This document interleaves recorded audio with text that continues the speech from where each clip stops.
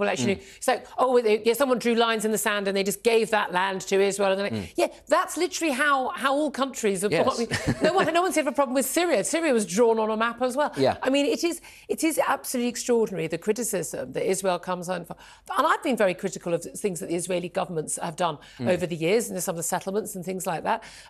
But I mean, there's more criticism of Israel than there is of Assad over the bombing of his own people for many years. I mean, massacres of his own people year after year after year. And an awful lot of people who claim they're terribly concerned about people in the Middle East.